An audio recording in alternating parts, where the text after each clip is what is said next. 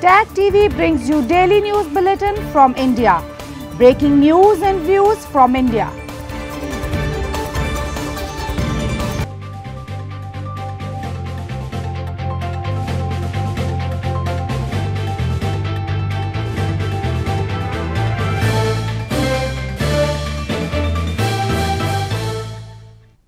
Good evening. Welcome to South Asia Newsline. I'm Yeshi Chonsom. Here are the top stories we are tracking for you on Wednesday, the 1st of April. COVID-19 cases rise to over 1,630 in India. UN envoy welcomes Afghan negotiation team for peace talks with Taliban. And coronavirus death toll rises to 6 in Bangladesh.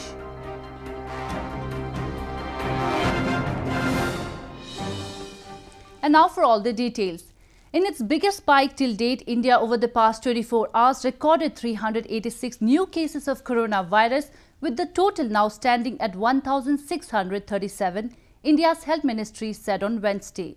The surge in positive cases is due to a religious gathering that took place in Indian capital, the ministry said. India over the past 24 hours recorded 386 new cases of coronavirus, with the total now standing at 1,637, India's Health Ministry said on Wednesday. The death toll currently stands at 38. Health Ministry Joint Secretary Love Agarwal in a daily press briefing on current coronavirus situation in India said that the surge in positive cases is due to the global evangelical Muslim organization, the Tablighi Jamaat gathering that took place in capital New Delhi's Nizamuddin area. अभी तक total 1637 कोविड-19 के confirm cases आए हैं और कल से आज तक में 386 दैट इज 386 नए पॉजिटिव केसेस आए हैं. टोटल 38 डेथ रिपोर्ट हुई हैं, जिसमें अगर हम कल से देखें तो 3 नई डेथ रिपोर्ट हुई हैं. अब तक 132 लोग जो कोविड-19 कंफर्म केसेस थे वो रिकवर भी हो चुके हैं. आज अगर हम देखें तो कल से कंपेयर करें तो नंबर ऑफ पॉजिटिव केसेस बढ़ गए हैं, जिसमें एक मुख्य कारण है कि तबलीगी जमात के जो मेंबर्स थे वो देश में जब उन्होंने भ्रमण किया तो उसके द्वारा केसेस फैले हैं. The Tablighi Jamaat event has become the latest challenge in India's fight against coronavirus, as scores of people across the country were found to have caught coronavirus after attending the event. Several provinces such as Telangana, Andhra Pradesh, Uttar Pradesh have identified hundreds who attended the event and have now been quarantined. The total number of COVID-19 cases in Afghanistan rose to 196 on Wednesday, according to Public Health Ministry. Afghan government has imposed a curfew in capital Kabul to stem the spread of the COVID-19, and the same measures was also imposed on 3 western cities days ago. Afghanistan's Public Health Ministry on Wednesday confirmed that the COVID-19 cases in the country has risen to 196, with highest tally from western Herat province. So far, 4 have died and 5 infected people discharged from hospitals after treatment in Afghanistan. The ministry said that in the past 24 hours, 22 new positive cases have been confirmed, with 12 in Herat, 6 in Kabul, 1 in Ghazni, 1 in Baghlan and 1 in Paktika province. Afghan Health Minister Firozuddin Firoz, at an opening ceremony for a COVID-19 testing center in Kabul on Monday, said the capacity of health facilities in the country will be increased to 1,000 tests a day by the end of this week. The center was used for animal health previously, but it will now operate under the Ministry of Public Health and will have the capacity of performing 100 tests in 24 hours. The government has imposed a 21-day curfew in capital Kabul, which came into effect on Saturday to stem the spread of the COVID-19, and the same measure was also imposed on 3 western cities of Herat, Farah and Zaranj days ago. UN envoy for Afghanistan Ingrid Hayden has welcomed Afghan negotiation team formed to push forward peace talks with the Taliban. She said it is heartening that despite the political impasse, the Afghan establishment have been able to agree on the diverse team.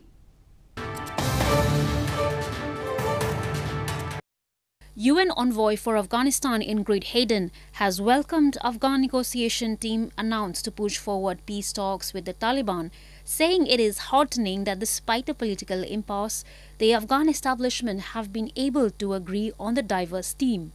The 21-member team was announced by Afghan government on March 27. It was welcomed by the President Ashraf Ghani's political rival Abdullah, as well as some other politicians who wished that it would lead the country to intra-Afghan negotiations.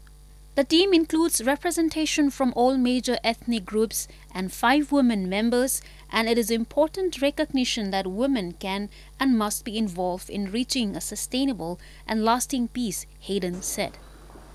President Ghani and Abdullah have been locked in a power struggle since last September's election, as both declared themselves president and held parallel inauguration ceremonies in early March. According to Afghan State Ministry on Peace Affairs, the peace negotiating group is an inclusive team and has prepared the agenda for talks with the Taliban in order to reach a negotiated settlement to end the ongoing conflict in the country.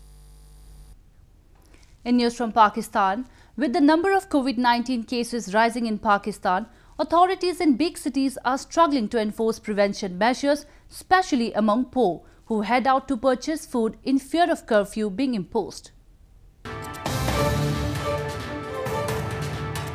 The total number of COVID-19 cases in Pakistan rose to 2,039, with 26 deaths reported across the country on Wednesday. According to the latest data released on the website of Pakistan's Health Ministry, the country's eastern Punjab province and southern Sindh province were the worst hit areas with 708 and 676 cases respectively. Meanwhile, at the time when people are being advised to maintain social distance to combat the pandemic, authorities in big cities like Islamabad and Karachi are struggling to enforce prevention measures, especially among poor who head out to purchase food in fear of curfew being imposed. एक हाथ के फासले में खड़ा करने की कोशिश कर रहा है, लोगों को दूर करने की कोशिश कर रहा है, लेकिन लोगों का हजूम इतना है, बेकाबू हो रहा सारा system.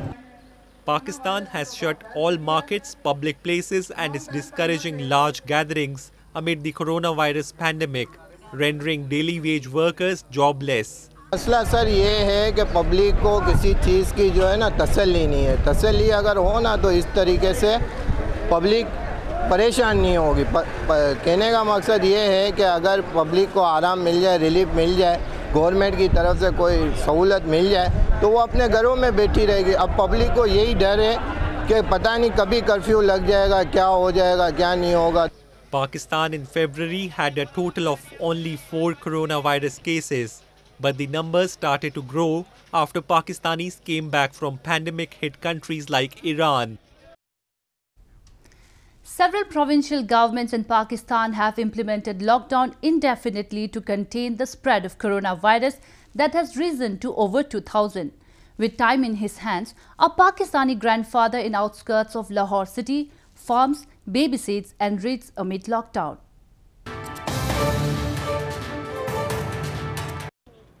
70-year-old Mohammad Rafiq Abbas lives in Mominpura in the outskirts of Pakistan's Lahore city along with his 2 married sons, their wives and 7 grandchildren, like most middle-class Pakistanis living under a joint family system.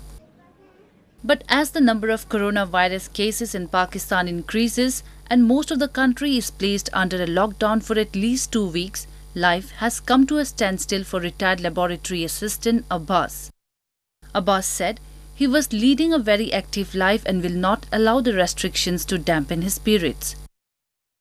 दोस्तों को भी miss करता हूँ, आना जाना भी है, किसी रिश्तेदार के यहाँ भी चला जाता था, बेटियों की तरफ भी चला जाता था. मैं दूध हूँ, ट्रांसपोर्ट भी नहीं है इस वक्त कि मैं चला जाऊँ, लेकिन मैं खुद ही एहतियात रखता हूँ इसलिए कि ये वायरस जो है ना, ये बूढ़ों और बच्चों के ऊपर ज़्यादा मौसर होती है. तो मैं कहता हूँ कि भाई अल्लाह ना करे मेरी वजह से किसी बच्चे को या और किसी को मतलब लग जाए. Abbas, however, feels that the government needs to take stricter measures to compel people to stay indoors, despite his daughter-in-law getting exasperated with the children in the house. With rising number of coronavirus cases in Pakistan that has reportedly crossed over 2,000, Officials in Pakistan are scrambling to contain the disease by appealing to the public to remain inside homes and go out only in case of emergency. Moving on to news from Nepal. Amid the nationwide lockdown, authorities along with several volunteers have come forward to feed scores of animals near the Pashupatinath temple in Nepal's capital, Kathmandu. The animals were dependent upon food distributed by visitors to the World Heritage Site.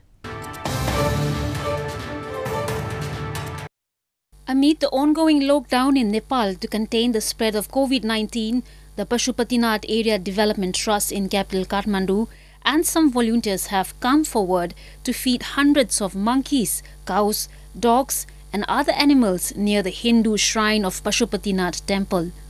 The authorities came up with the initiative as the animals living near the World Heritage Site, which is now closed due to the lockdown, were dependent upon food distributed by the locals, devotees and tourists. A group of 5 to 6 people are joined by youngsters from nearby areas every day who then distribute food to animals at fixed time intervals. Meanwhile, movement of people has been restricted across the nation. People can only venture out to buy essential items or in case of medical emergency. Anyone defying the lockdown is detained by police as per government orders. Nepal has so far confirmed 5 cases of the coronavirus and no deaths. One more coronavirus death was reported in Bangladesh on Wednesday, while the number of positive cases has risen to 54 in the country.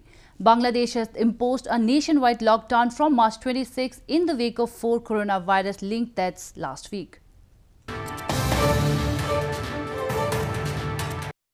One more coronavirus patient has died in Bangladesh, while 3 new cases have been confirmed in the last 24 hours. The country's health minister Zahid Malik confirmed on Wednesday. This takes the number of deaths from coronavirus to 6 and infected to 54 in the country. So far, a total of 26 have recovered from the infection, local media reports said. Bangladesh had earlier announced a nationwide lockdown from March 26 until April 4 in the wake of coronavirus-linked deaths. Prime Minister Sheikh Hasina on Tuesday extended the lockdown for few more days until April 11 to battle rising number of cases in the country. Security personnel have been activated to patrol the streets amid disinfection activities being carried out as the country fights to contain the spread. India's religious and charitable mega kitchens have started feeding hundreds of underprivileged people who are facing a crisis of food scarcity under lockdown to contain the spread of coronavirus. The 21-day lockdown has taken its toll, especially on the daily wage workers.